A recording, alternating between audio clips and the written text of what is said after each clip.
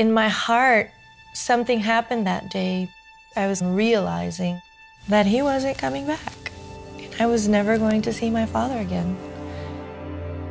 Christine DeCladio's father passed away when she was a small girl. That started growing a root, a very bitter root inside my heart, against God, against goodness, against myself, against all the good things that came from my family. Christine says her mom always took them to church, but her bitterness towards God only grew deeper. It was just like this tornado of things going on inside of me, and the feelings of orphanhood, of not having my father.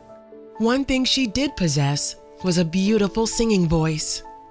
I first started singing in church when I was 9 years old. I remember it was a children's service. When I grabbed that microphone, something about it grabbed hold of my soul. Christine began seeking her identity through her relationships with boys. There came a point in which I did fall in love with this guy that gave me all the attention in the world, and I was willing to just allow myself to be completely sunken into his personality, because he would say jump and I would say how high.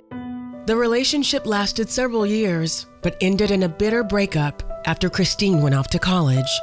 That is when the blaming God for taking my father really took its full effect. If only God would have not taken my father when he did, I would not have ended up here. I would not have even met this guy. We would not have moved to this town. None of this would be happening and my heart would not be broken right now, if only. By now, she was an accomplished vocalist and led worship at her church, but it was all for the wrong reasons. God had given me a gift to touch people's hearts through music. And I was taking advantage of that gift.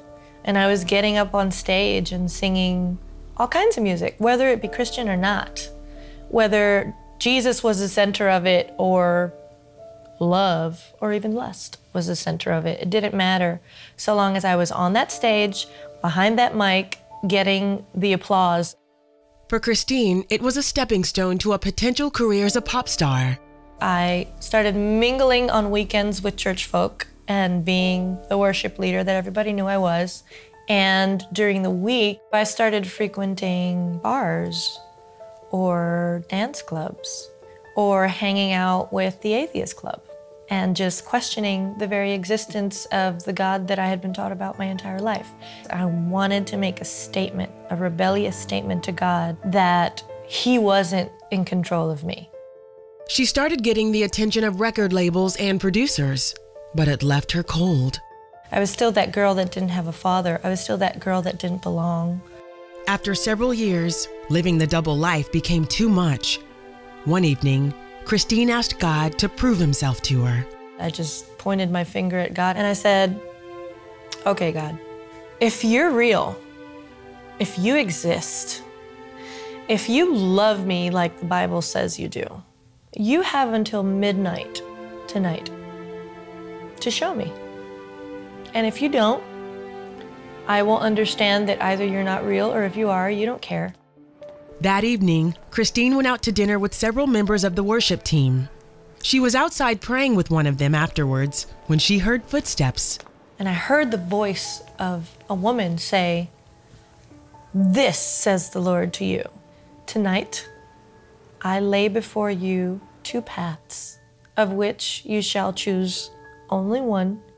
The first is my path, my way, the way of my own heart and will for you. And if you choose that path, it won't be easy. I will have to operate in your heart. I will make you whole again.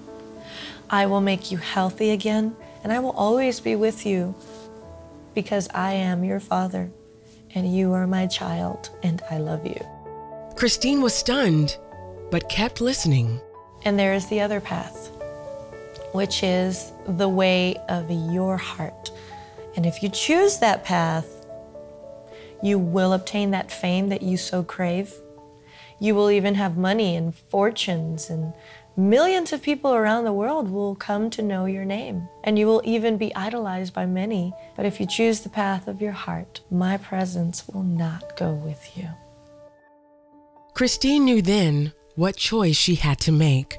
That day, it became so clear to me that I need God in order to live my life. I need God in order to have peace. I chose Jesus. I chose him, and I truly repented in my heart. And I asked him to forgive every single one of those terrible sins that I had committed. The Lord used that woman to tell me, yes, I am real. Yes, I do exist. Yes, I do love you, and I have plans for you. She turned her life over to Jesus that night and has not looked back. Today, she and her husband Carlos have a music ministry, and Christine is a popular touring contemporary Christian recording artist. I was broken, but he's mended me. He's made me new again. And all of his promises have come true in my life. The Bible says that he is at the door and he's knocking and he's waiting. And if you open the door of your heart, he will come in and he will sit with you and he will dine with you and he will teach you the way to go.